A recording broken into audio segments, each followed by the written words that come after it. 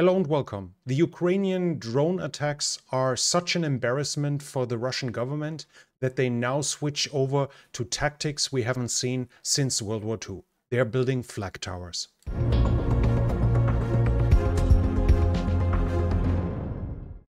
Over the past few months, drone attacks have been discovered over many regions in Western Russia, as we can see here.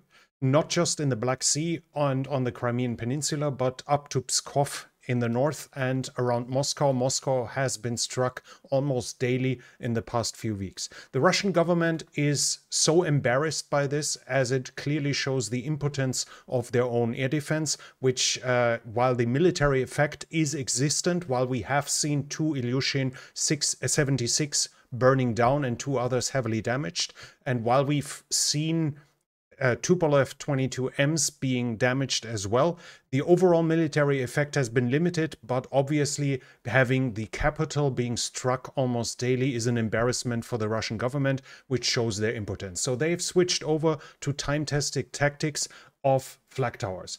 As the Russian governmental television station Rossiya 1 is showing us here, they actually around Moscow are building towers now on which air defense systems are being stationed. We have two other examples here where they've positioned them all around, and as we can see here, it's a ramp where the Panzer system drives on to then engage aerial targets.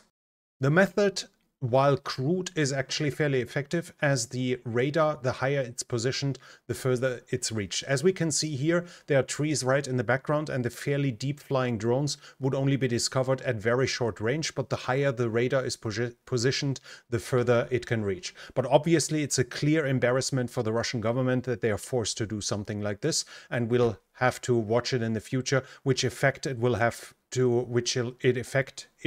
on the Ukrainian drone attacks, and obviously how much those air defense systems are going to be missed along the Ukrainian front line.